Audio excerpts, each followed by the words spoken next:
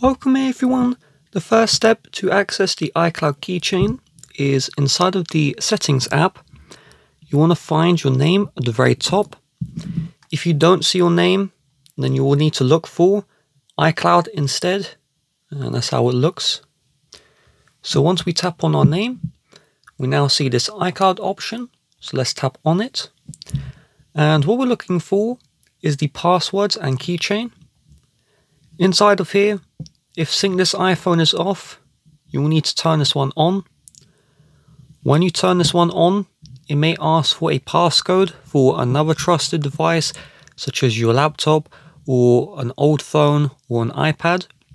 And if that's the case, you will need to enter that one in to get the passcode from those other devices on this phone.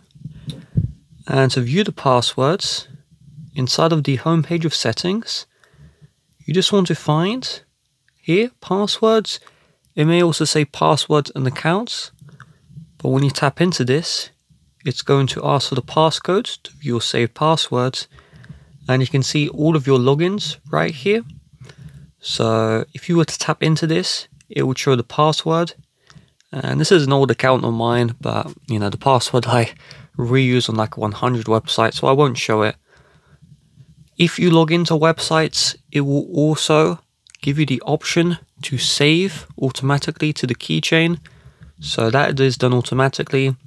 If you open up a social media, you sign in, keychain will automatically ask you to save. And if it does save, it will show all the passwords here. You can also tap on the plus to manually enter in a website username and password, and you can add a note here as well if you would like to. With that being said, if you would like to help support the channel, please do check the description. Bye bye.